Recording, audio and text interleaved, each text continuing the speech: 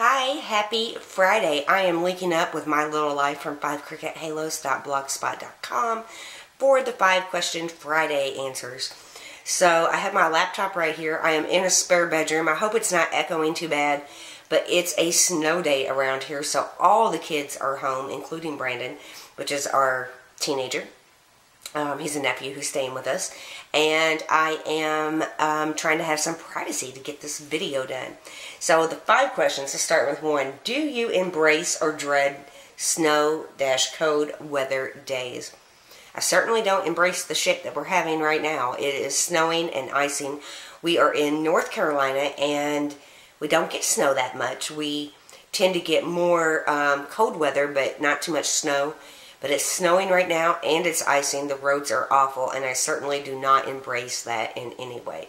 How I embrace it, actually, is staying inside, in front of the fireplace, in warm, cozy clothes.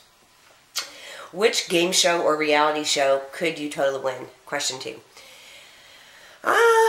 You know, my husband can get, like, every Jeopardy question right, but I can't hardly get one right. And I would say that I would pick Family Feud because the answers are pretty simple, and I don't watch it that much no more, but when I did, I pretty much could breeze right through it. 3. What is your preferred climate? I am a tropical girl. Both my children were born in Florida. My family lives in Florida, and I kind of bounced between Indiana and Florida growing up. I like it warm, 75, 80 degree weather. California weather, Florida weather, any kind of tropical warm weather is all for me. I don't do winter. What do you buy every time you walk into the grocery store, no matter what? Well, I have a 9 or 10-year-old little son, and every time I head out to go to the store, he always wants me to pick him up some candy. So that's pretty much what I get every time. And for me, I generally get sugar.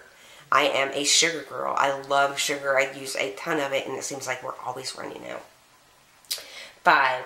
If you see a spider or bug in the house, are you brave enough to kill it, or do you have to call for your hubby? My answer to this is not going to be your standard answer. First off, I am not scared to kill a bug. I'm not scared to get rid of a dead mouse. I'm just not.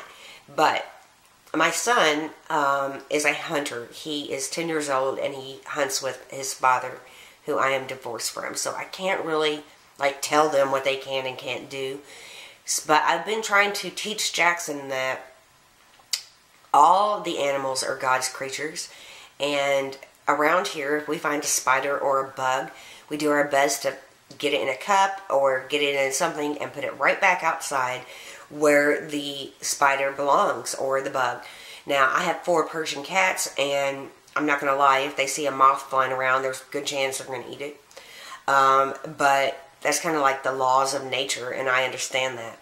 But for us, I really don't feel comfortable just killing animals. Now, I'm not Buddhist. Don't send me a bunch of emails asking me about that, because I don't know all their beliefs. But I want to teach my child that just because it's a little spider on the wall, or a moth flying around, or a fly, what right do we really have to kill it? It's still God's creature, and I'm trying to instill in him that we just don't kill things for sport or for fun. So we do our best to take the animals right back outdoors where they belong, and we've done that for a couple years now. It's actually working really good. I was very proud of my son when I walked past the bathroom not too long ago, and I saw him praying over the toilet, standing there, head bowed and hands interlocked. And I kind of stood at the corner to watch what was going on, and I hadn't realized that his fish had died, and he was standing over the toilet praying that it got to the other side safe. So maybe all my work is starting to really pay off, because, you know, I understand it was just a goldfish, but the point of it is that it's God's creature. We don't have the right to take its life. We don't have a right to take any life unnecessarily. And I think my point was made when I saw him praying for his goldfish. So I thought that was beautiful, and those are my 5 answers.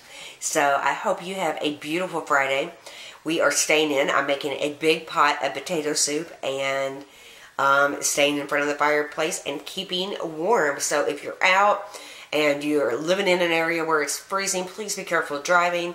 Make sure you have an emergency kit. Stay indoors as much as you can, and bring your pets inside.